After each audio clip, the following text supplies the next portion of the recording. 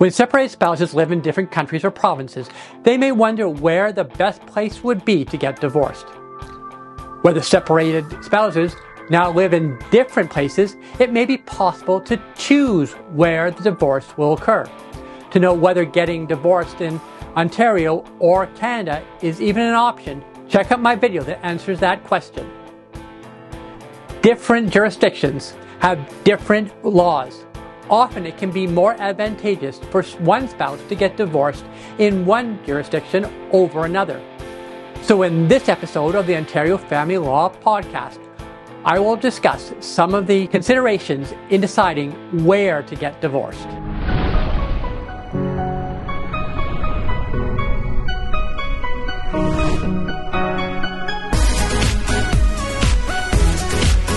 I'm John Schuman, a certified specialist in family law in Ontario, with extensive experience assisting clients with high or complex incomes. I'm also a mediator, arbitrator, and collaborative lawyer. I have a best-selling book, The Guide to the Basics of Ontario Family Law.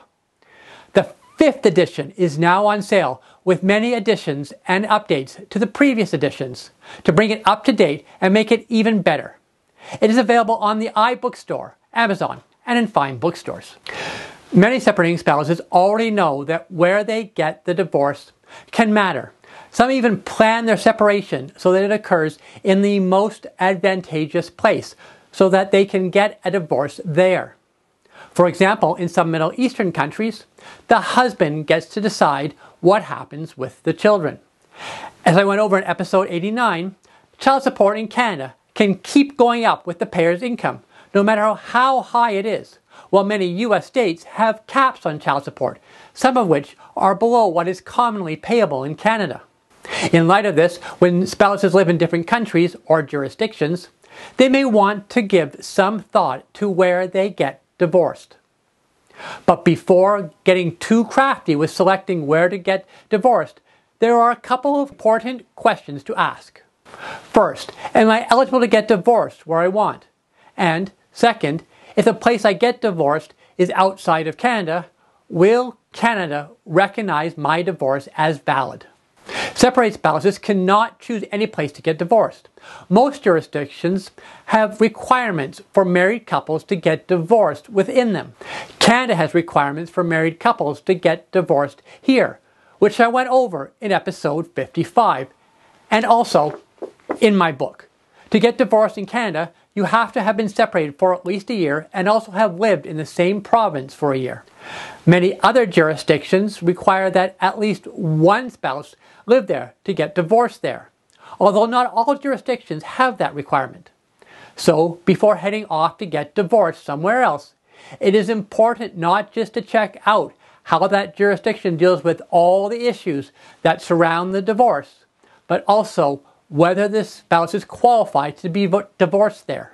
However, for Canada to recognize the divorce as valid, at least one spouse has to have a substantial connection to the jurisdiction granting the divorce.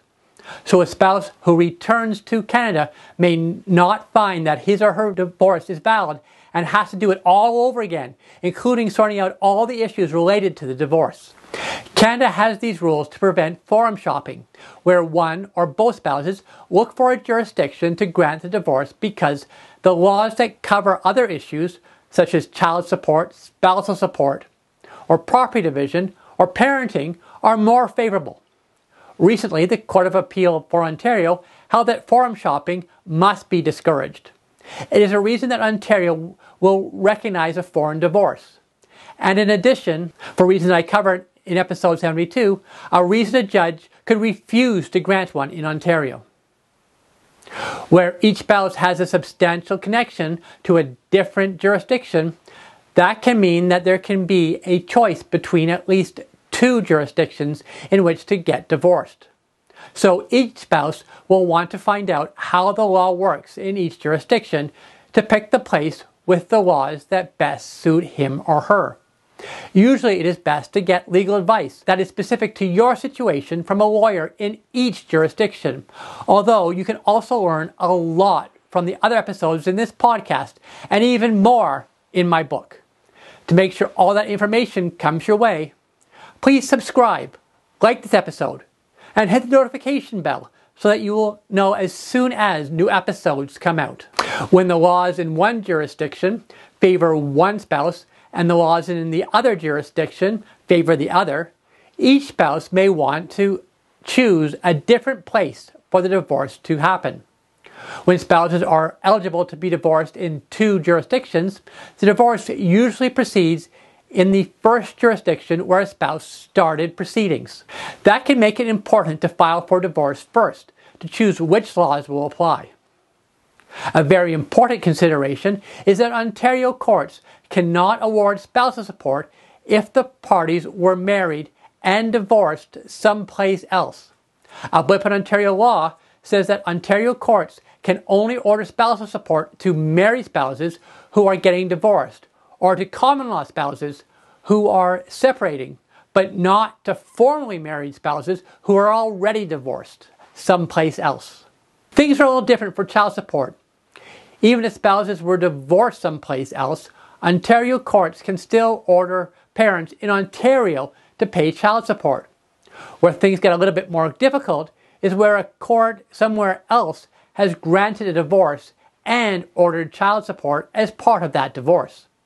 Ontario courts will generally respect the orders made in other courts and hope that courts in other jurisdictions will respect Ontario court orders. If things have changed for the children since the original child support order, an Ontario court may change child support as a result. But this is an area where it will be important to speak to a good family lawyer to find out what is possible and what is not. How property is divided can vary drastically between jurisdictions. It can make a big difference in what the separated spouses owe between them, or even which one owes the money. In jurisdictions other than Ontario, spouses share in the change in the value of their assets after separation. However, as I went over in episode 48, and in more detail in my book, things are more complicated in Ontario. Separating spouses can try to manipulate things to their advantage. It might seem like it would be a good idea to try to get the divorce someplace else so that the property division laws there will apply. However, in many jurisdictions, including Ontario, the courts will apply the laws of the last place that the spouses live together to determine how assets should be divided after divorce. If the parties separated in British Columbia, then the Ontario court will apply British Columbia property law to divide assets when granting a divorce. A court in another jurisdiction may use Ontario law to divide property if Ontario was the last place the parties lived together. So it should be harder to change the property division outcome by choosing a different place to get divorced. Parenting is another area where things can be a little complicated. Generally, if a foreign court has jurisdiction to grant the divorce, the Ontario court will respect that court's decisions regardless of where the children live, as long as that court puts the best interest of the children first, like Ontario does. So parenting issues can be determined by a court for a jurisdiction that is different from the one in which the children live. However, if the children are physically present in Ontario and they have not been abducted contrary to the Hague Convention, Ontario courts can make parenting orders for children if it is necessary to do so to protect those children's welfare. If the children have been brought to Ontario illegally, and especially if the Hague Convention on the Civil Aspects of International Child Abduction applies, then Ontario courts will refuse to deal with parenting matters and will send the children back home in all but the most extreme cases. And that means parents can assume that Ontario will not take jurisdiction. But if the children were wrongfully removed from Ontario, then the court here will absolutely make parenting and other orders to have the children brought back.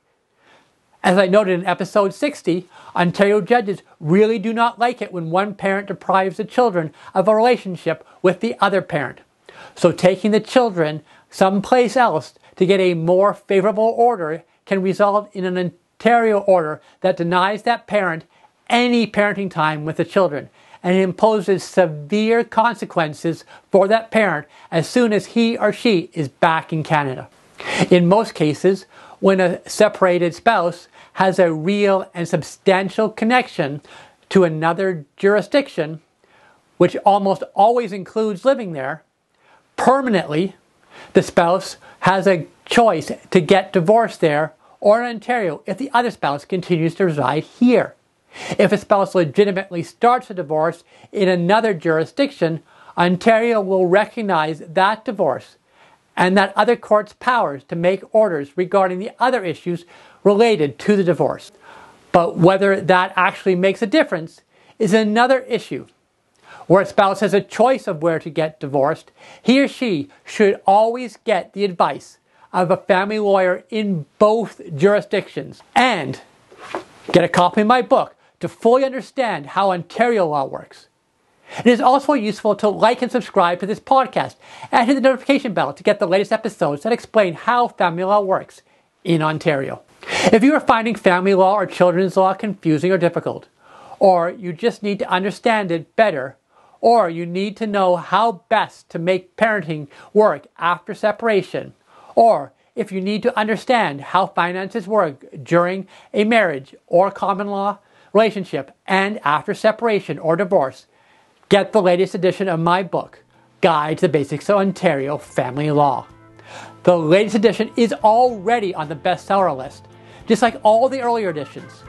You can access it immediately on the iBookstore, on Amazon for the Kindle version, and Amazon can also deliver the paperback version directly to your doorstep. You also get a lot more Ontario family law information on www.schumanlaw.ca. Not only are there hundreds of pages of family law information and links, but there are links to get my book and links to reach my office to meet with either me or one of my colleagues. You can also contact us to make an appointment to speak to us using the contact information that you can find in this description to this episode. It is always best to get a lawyer who can give you expert advice that's specific to your situation. In addition to my website, keep up to date on family and children's law issues by liking my Facebook page, following me on Twitter or X and Mastodon at Schuman FamLaw, and finding me on LinkedIn. I'm also on Threads. Of course, please subscribe to my YouTube channel and hit the notification bell to keep up to date. You can get all the audio versions of the Ontario Family Law podcast on all major podcast services, including Apple Podcasts, Spotify, Google Podcasts, Amazon Music, and many more. Or you can get all the episodes at www.schumanlaw.ca. Just look for podcast in the drop-down menu. Thanks for participating in this podcast. We will get together again soon.